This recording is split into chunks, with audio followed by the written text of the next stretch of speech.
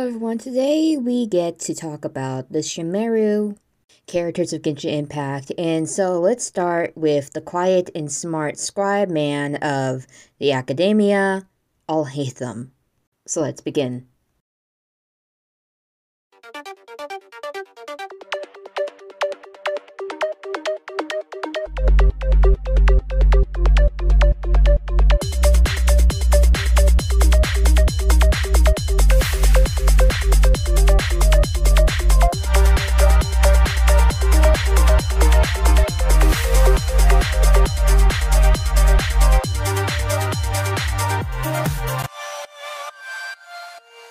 Alhaitham is a playable Dendro character in Genshin Impact.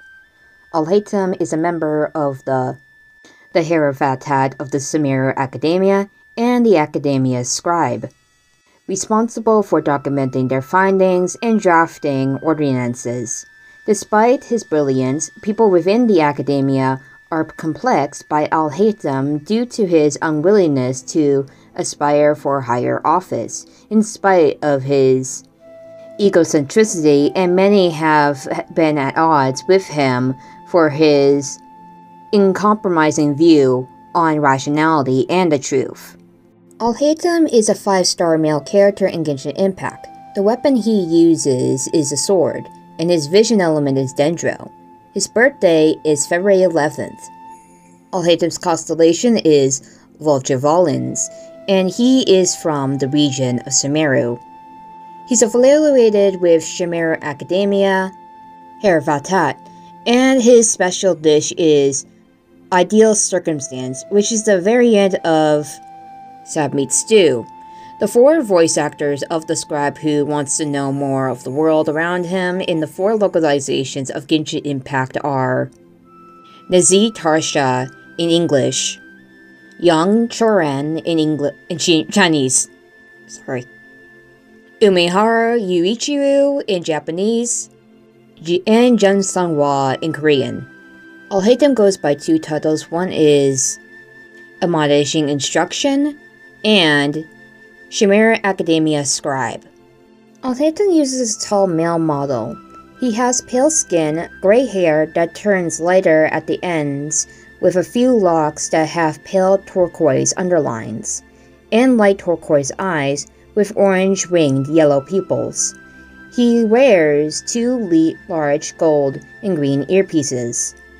His outfit is called the Irrational. He wears a dark half-coat-like garment with a green front and labels. The coat colors fade from dark green to black and has numerous golden details and numerous trinkets, as well as a black mini cape with a golden underside. The sleeve of this garment that he wears in his left sleeve, leaving his right arm exposed, he spots a tight black top with a splat-high collar and dressed sleeves, also decorated with golden details and a green ornament on his chest. His arm sleeves partly cover his hands, leaving certain fingers exposed. These are held together with numerous gold-patterned green fabrics around his waist, from which a number of trinkets dangle, including 2 light blue leaf-shaped charms and 3 teardrop-like trinkets. He wears tight dark green pants and black and gold knee-high boots with a colorful top. His Dendro vision is attached to his coat on his left shoulder. While wearing the Irrational, when Alhaitham's elemental burst is ready, the colorful tops of his boots will glow with his vision.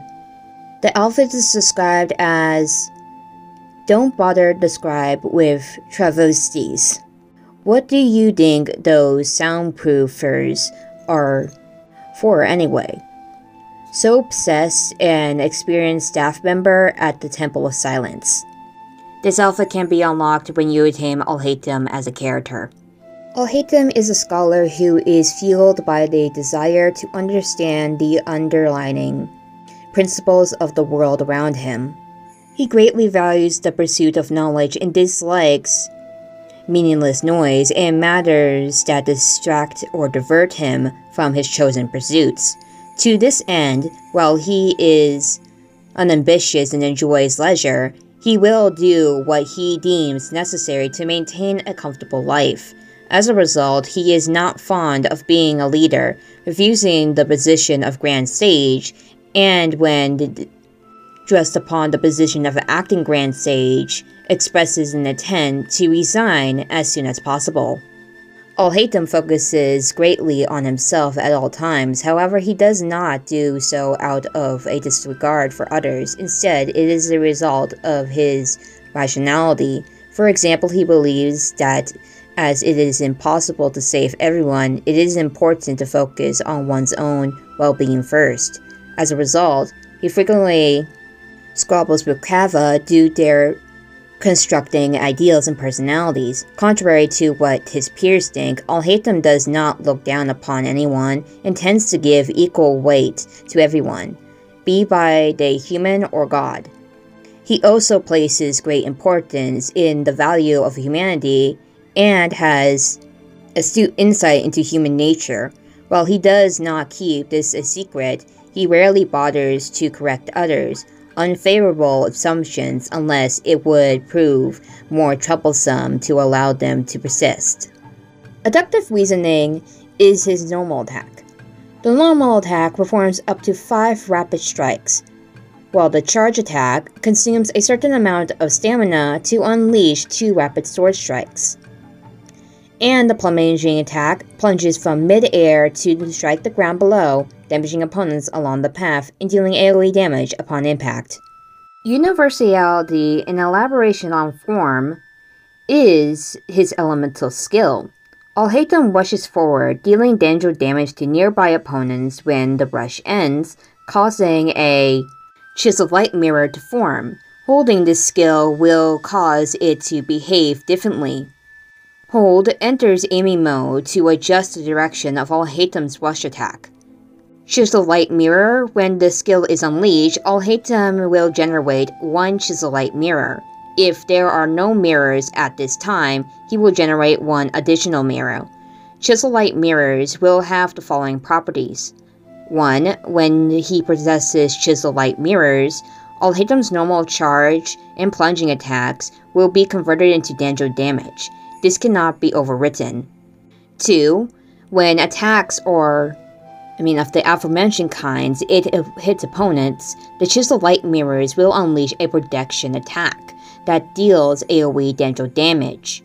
Based on the number of mirrors on the field and Dree, a total of 3 Chisel Light Mirrors can exist at once. The Chisel Light Mirrors will disappear once after the other over time, and will disappear when Alhaitham leaves the field. Particular field, Feathers of Phenomena, is his elemental burst. He creates a particular binding field and deals with multiple instances of AoE danger damage. If Chisel Light Mirrors exist when this ability is unleashed, all such mirrors will be consumed and increase the number of damage instances dealt 2 seconds after the ability is unleashed. If 0, 1, 2, 3 mirrors are consumed, Alhaitham will generate 3, 2, 1, 0 new mirrors in turn. Forecaustical Correction is his first Ascension passive skill. When Alhaitham's charge or plunging attacks hit opponents, they will generate 1 Chisel Mirror. This effect can be triggered once every 12 seconds. Mystery's Laid Bare is his 4th Ascension passive skill. Each point of Alhaitham's elemental mastery will increase the damage dealt by projection attacks, in particular field, Feathers of Phenomena, by 0.1%. The maximum damage increase this way for both these abilities is 100%. Law of Reductive Overdetermination is his utility passive skill. When Alhaitham crafts weapon ascension materials, he has a 10% chance to receive double the product. A capable person who keeps a low profile for too long is often perceived as someone with a mysterious identity and ulterior purposes. Alhaitham himself is a powerful rebuttal to all these cliché views. He's a brilliant man, but he is only an ordinary employee of the Akademiya, with a stable job and a costly house in Sumeru, leading a carefree and comfortable life. Sometimes people find it next to impossible to catch the current scribe in his office. Little do they know about the scribe, other than his name, Alhaitham, and that he is supposed to be present during work hours. The fact is, no one knows his whereabouts, and all they can do is leave documents and files on his desk. Alhaitham couldn't be more satisfied with how things are. The man might be at home or in the library, but he'll never appear where people wish him to be. Having an entirely unpredictable schedule affords undistributed freedom. The title of a scribe may sound impressive to most Akademiya students, but this fancy name is just a product of the Akademiya's culture to use unnecessary high-flown titles. In truth, the scribe does not have to be present at all major meetings, nor does he participate in core decision-making. The scribe is simply responsible for clarifying and archiving important documents. However, in Sumeru, where books and manuscript documents were once managed as a resource, the scribe is one of the most in-the-know people in the entire Akademiya. One can say that this position is rather similar to that of a grand conservator. After all, the person who manages text will have privileged access to profound wisdom.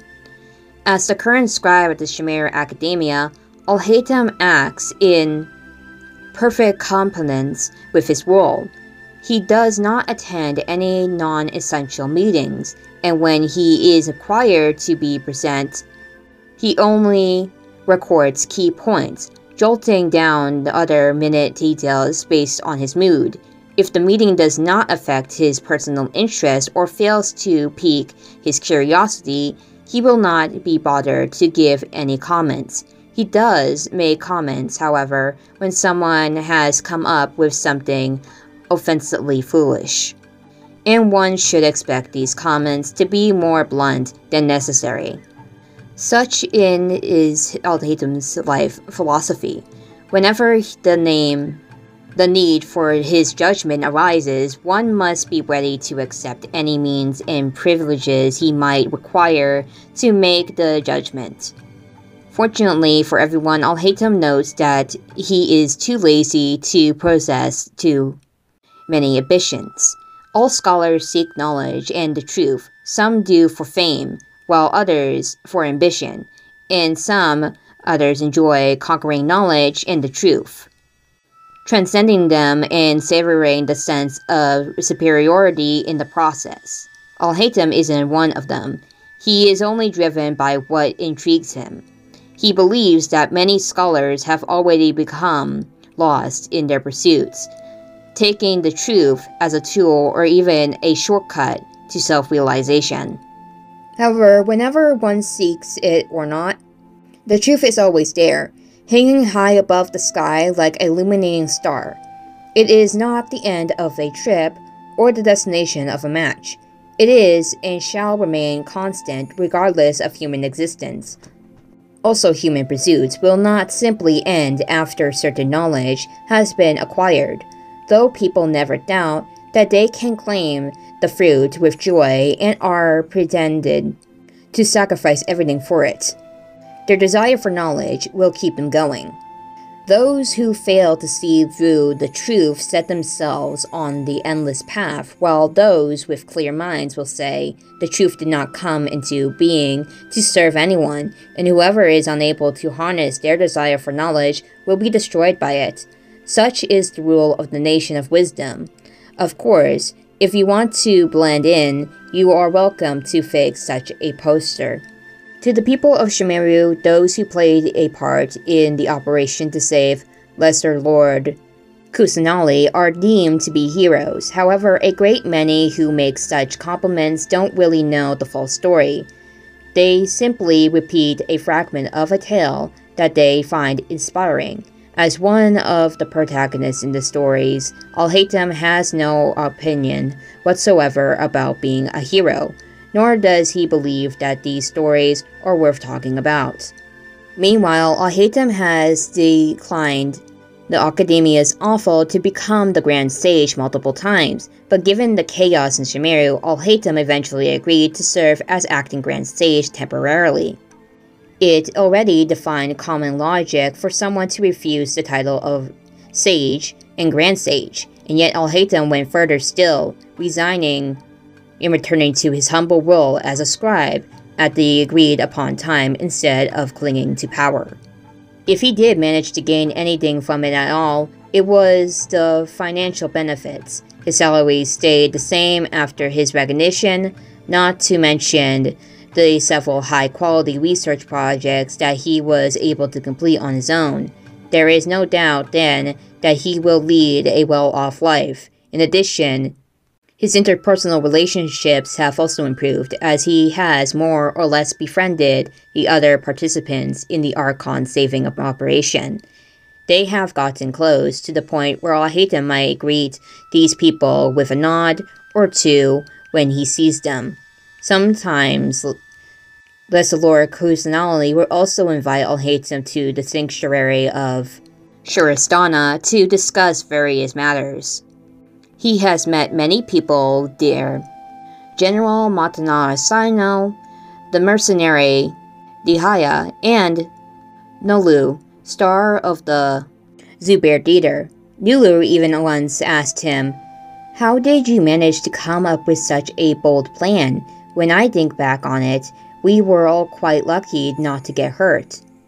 Nulu hesitated before she continued, and Alhaitham understood her. Confusion for anyone who would have wondered how he could have stayed unscathed despite the influence of the Divine Knowledge capsule. But in Alhaitham's eyes, he was never in danger, for he had never used any capsules.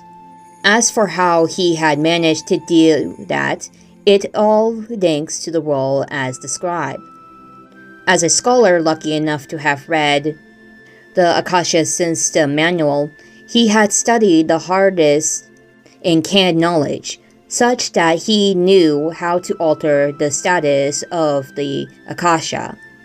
He had even once thought of reversing the holographic shield of the Akasha terminal and projecting it to the back of his head to offer protection from attacks on the front. It has been proven that a plan lays the fruition for everything, and that prior research lays the foundation for a plan. Alhaitham, who had no interest in boasting about how he remained unscathed, answered Nulu's question with another. "As far as I know, Sino and Diha are also curious about this, and yet you are the only one who has raised the question. Were they just too shy to ask me themselves?" Alhaitham's solemn, disgusted personalities or dispositions with others. He believes that the prevalent theories about them are wrong. Suppose someone insists that one's character has nothing to do with their abilities or opinions. The person with such a view will find themselves unable to judge any aspect of another person. A smart person will often hold different attitudes towards a foolish person. Another smart person and the foolish often think differently when facing success and failure. People's views on Alhaitham are proof of the point. Given his superb talents and egotistic personality, no one wants to get too close to him, but still, they see him as an outstanding scholar. This is exactly the public image Alhaitham desires. Many scholars are rigged and inflexible, but Alhaitham is not one of them. As a matter of fact, his occasional sarcasm in part reflects his philosophy. Society, or the collective, relies on rules to regulate individuals, and language is one of these regulative tools. Turning language against its own design serves to challenge unreasonable rules, and one can thus stay out of trouble. The word talented is abused with the Akademiya, and are so born differently, touched by the Archon, and such. In Sumeru, one's talent are a trial. Outstanding talent is not necessarily seen as a perfect gift, but it also divides people. For instance, to compliment someone with unimaginable achievements, ordinary folk often call them a genius, or superhuman, or a prodigy. But upon reflection, one will soon notice another layer of meaning that even the speaker themselves have not realized. That the talented and the ordinary are categorically different. If someone is capable of things that others aren't, they must have been endowed with some special abilities and gifts. Extensive compliments for and wild imagination regarding outstanding people only serve to alienate them. They are successful because they are different. Such is the typical exercise favored by underachievers. These ignorant notions mean nothing to Alhaitham.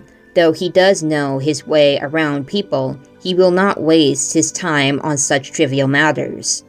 Rules define borders and set limits, yet these rules should not be judged solely on the number of people they limit. Therefore, Alhaitham has come up with his own set of rules, with which he perceives everything and challenges the world. It is the crystallization of his philosophy.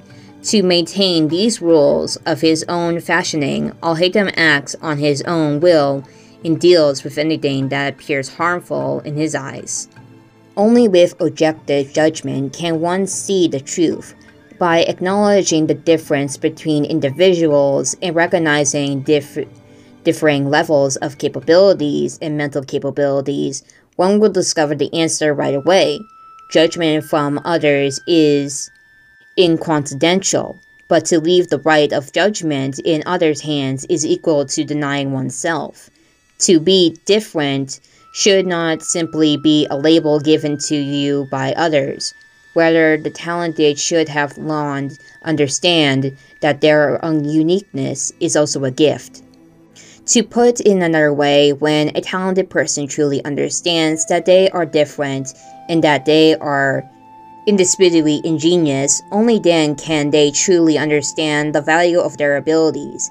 And as for cowards who remain blinded by perspectives advocated by the great majority, they have not yet found their true selves. To live a peaceful and comfortable life, one must meet a few requirements first. Courageous personality and logic, equitable fighting, prowess, a slow-paced job in a costly house is in the vicinity of one's office. Alhaitham has checked all boxes above. He would never deny that no place suits him better than the nation of wisdom, where social capital is linked to one's academic abilities. His current house, which is located near the Akademiya, is one of the academic resources that he gained through promising research projects. This house's story dates back to Alhaitham's student years. If his classmates still remember him, they will recall that he was not one to mingle with the crowd. As a result, he has only participated in one joint research project. Despite its eventual success, the project resulted in a huge quarrel and a parting of ways. Little do people know about Alhaitham's part in the story, though they might be acquired with one of the protagonists, Peshawar architect Kava. This academic incident is not very widely known, and in truth, the tale of two geniuses falling out due to different perspectives is an all too familiar one in the Akademiya. But even though their collaboration did fall through, neither of them will deny the other party's exceptional brilliance. As for their research, the Akademiya will later transfer the relevant assets to researchers involved as per regulation. Although the two did not continue that research, its great success in the early stage still serves as a compelling proof of Alhaitham's academic ability. Later, the Akademiya even used this project, which they had forgotten to cancel, as a reference for allocating housing resources, and as such, Alhaitham was given a very decent house, befitting his participation in this ingenious project. But the other conspirator, Kaveh, had never approached Alhaitham regarding that altercation. It wasn't until later that Kaveh had someone inform Alhaitham and the Akademiya that he was not in want of a house, and thus had no use for this property. When next they met, Kaveh had gone bankrupt. According to Alhaitham, this former friend of his possessed a personality and values that are not courageous with his abilities. The two differ on too many things and cannot reach a consensus even today. Allowing Kaveh to stay in his house provides Alhaitham with an interesting research topic, legally and socially speaking, since Kaveh has previously forfeited the right to his half of the house. He should pay the landlord during his stay. However, paying rent would, to some extent, deny his contribution to the research, which contracts the academic spirit. An intriguing matter to consider, but Alhaitham has no interest in the answer. Thus, he has taken his broken former colleague in, collects rent as the rightful landlord, and gives his colleague some household chores. He is well aware of the dissatisfaction Kaveh might have, but it matters not to him. As far as Alhaitham is concerned, Kaveh is a familiar face, similarly lacks mental attachments, and is the polar opposite of himself as a scholar. That is to say, an excellent mirror. Human vision is limited, but it can be perfected through the presence of another genius. Taking this opportunity, Alhaitham will be able to observe other aspects of this world, thus understanding more things that may have otherwise been unfavorable. The nation of wisdom places academics and knowledge above everything else. As such, a scholar knowledgeable by others within the academia usually possesses a higher social status. Alhaitham was born to just such a family of well-reserved scholars. His parents died very early in an accident, and he was raised by his grandmother, a Peshawar scholar. Alhaitham doesn't have many recollections of his parents. He learned from his grandmother that they were both employed by the Akademiya, with his father being a mentor in Heravatat, and his mother a renowned scholar in Vahumana. Alhaitham has inherited his parents' intelligence, and he was always the sharp kid amongst his peers, so much that he started reading abstruse academic journals at around the age of 7. Having noticed his external talents, Alhaitham's grandmother suggested that he attend school early. However, it only took half a day in the Akademiya for little Alhaitham to report back to his grandmother.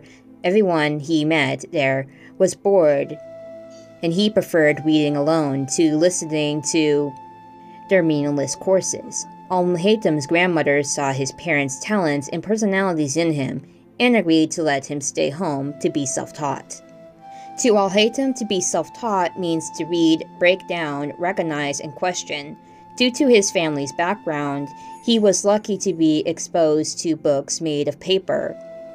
Incidentally enough, he takes more pleasure in reading his grandmother's hard copy collections than obtaining knowledge from the Akashas directly. As opposed to the Akasha, books are inflexible and rigid, and there is no guarantee that their contents are error-free earlier. To use such a reading of knowledge is to dance with potential misinformation. The majority of people in Sumeru hate this, but Alhaitham derives great enjoyment from it.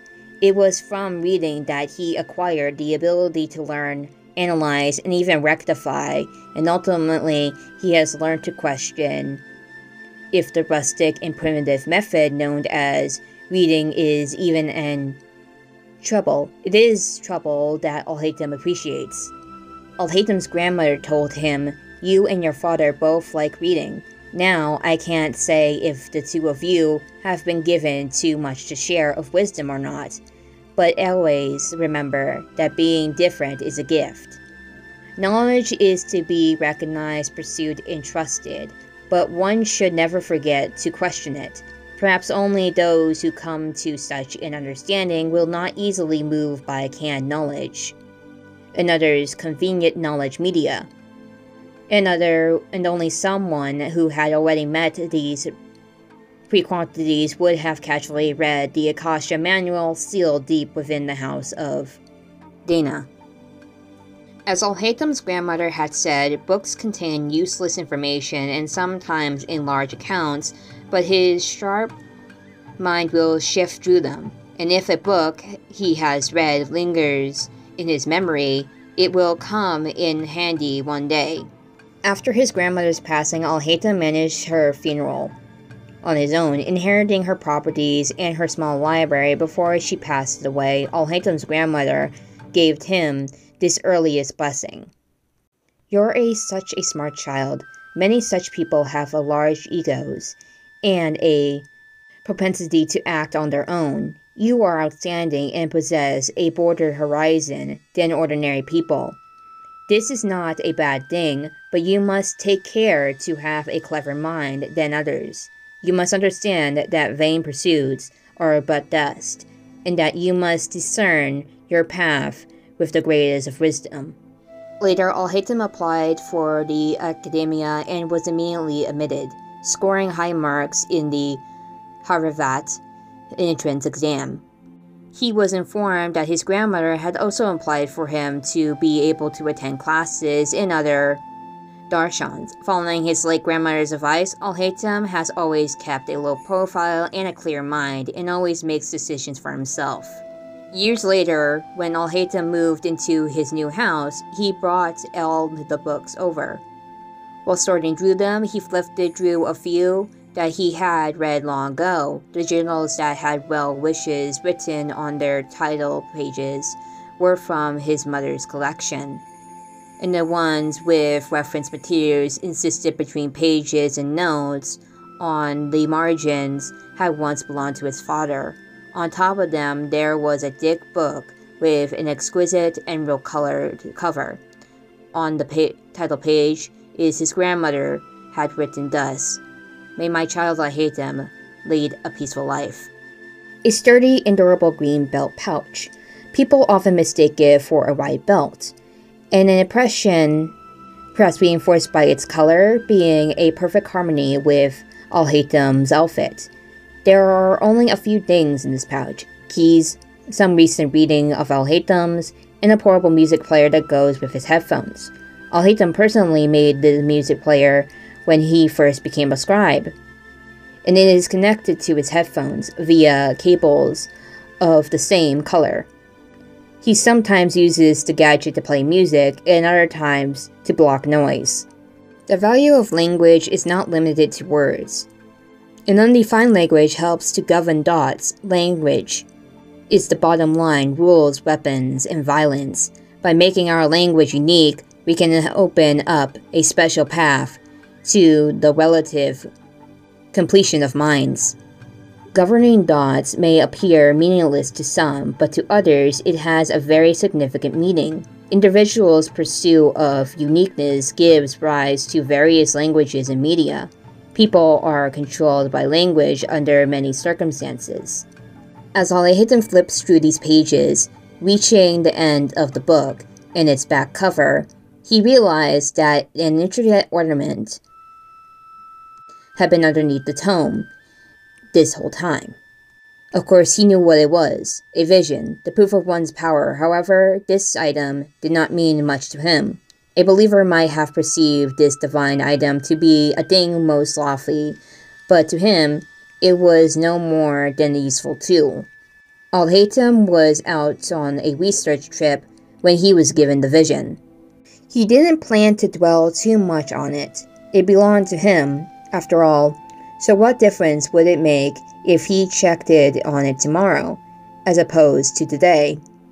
And just like the knowledge he had acquired What has obtained shall always remain in his possession. Alhaitham's name is likely derived from the Islamic Golden Age polymath. Please excuse me if I butcher his name. Hassan ibn al-Haytham, whose name is also Latinized as Alhaitham. He is best known for his work in optics and for establishing a number of code concepts of the modern scientific method, in particular arguing the importance of experimentation and the use of control groups. In Cry from the Eliezer Hospital, Alhaitham is shown reading from Aristotle's Physics. The real Alhaitham wrote Treatise on Place, critiquing this work. His constellation, Vulture Volans, is the Latin which means flying vulture.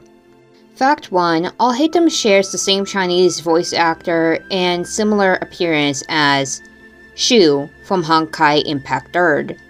Fact 2. Alhaitham shares a birthday, February 11th, with his English voice actor, Nazi Tarsha. Fact 3. The abandoned joint study that Alhaitham and Kaveh worked on together, mentioned in Character Story 4, is elaborated upon in Kaveh's own Character Story 5. Self-independent to the title, decoding the ruins and archaeological philosophy of the ruins of King Distressed Civilization. Their research was able to fill in gaps of understanding in ancient languages and revolutionize architecture in areas of Sumeru with unique terrain. The house they now share was originally a research center provided by the Akademiya for their studies, which was converted into a proper home after it fell into disuse due to the lack of manpower and united vision for their studies. Fact 4. Kaveh's Character Story 5 reveals that Alhaitham is Kaveh's junior by 2 years. The Chinese version makes it clear that these 2 years are in terms of age rather than academic progression. Based on the timeline of Kaveh's stories, Kaveh is likely in his mid to late 20s. Alhaitham very likely is currently in his early mid to late 20s, based on Kaveh's approximate age. Fact 5. The taglines in the Chinese character introductions for Alhaitham, the art of learning, thinking, and doing, and Kaveh, knowledge of comprehension, benevolence, and athletics, appear to form a dual-end couplet, but lack an inverse tone pattern, which is required by a traditional dualian. And that's Alhaitham. I hope you enjoyed this, and next time we will talk about the guardian who will do anything to protect her village when rules are violated. Cadence is the golden vow to those rules. So if you're interested, see you next time.